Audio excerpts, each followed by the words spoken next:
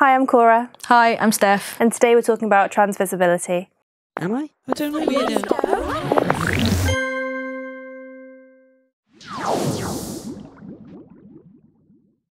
So why is it important to talk about trans topics? It's important because it allows people who aren't trans to understand not just the general kind of discrimination that trans people face, but all the little things that come with it as well. So like casual misgendering in everyday life, little instances of transphobia that kind of build up in bigger ways.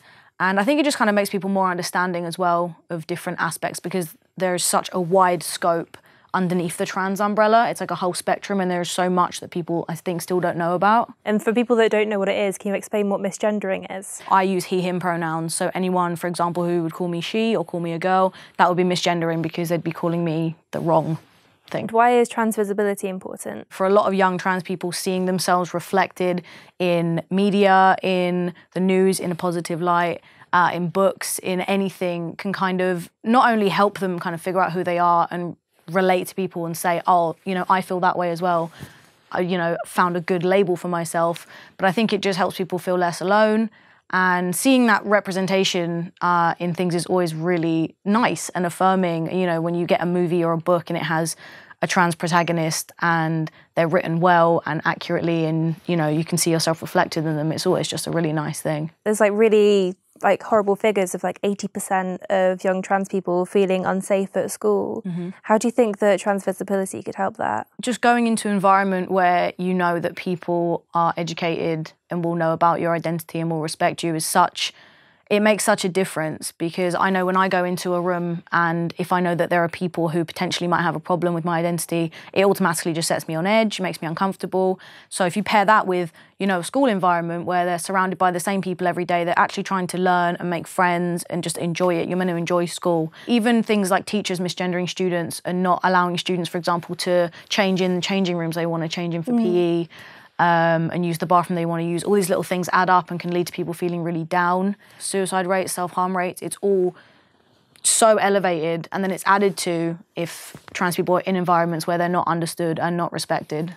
So what are some things that we could do to help with trans visibility? People with bigger platforms to use their platforms to spread awareness for the trans community, to use the correct terminology, to talk about the importance of respecting trans identities, especially binary trans identities are a little bit more understood nowadays, but with non-binary identities, there is still so much misinformation. So the binary trans versus like non-binary, do you want to explain a little bit about what you meant by that? So when you have binary trans identities, you can have binary trans men that are like me, and then binary trans women.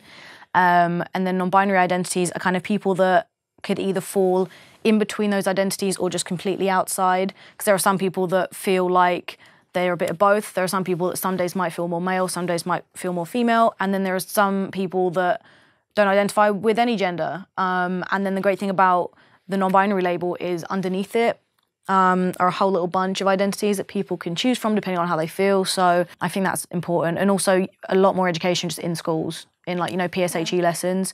I would have loved it if in school they'd had trans education and just LGBT plus education in general, because I knew nothing growing up in school. I was so behind because I didn't have the education. I only learnt about it when I really got onto the internet and made a bunch of LGBT plus friends. And that's when it helped me to kind of learn about all these different identities and then kind of figure out where I fit. And it was a lot less scary because I had words for how I was feeling. If you see or hear somebody say something that is kind of transphobic, what kind of things should you do in that situation? Help any way you can, even if it's just, if you see something online, like someone making a nasty comment, either report them, you can do that, or if it's someone making a comment that's not so much nasty but just ignorant, you can just gently try to educate them. That's what I try and do. And then if they refuse to listen, then you can just block them. Especially when it comes to some trans issues, people feel like they can ask really personal questions. Yeah, this is a big problem that myself and a lot of trans people deal with. I completely do understand people's curiosity.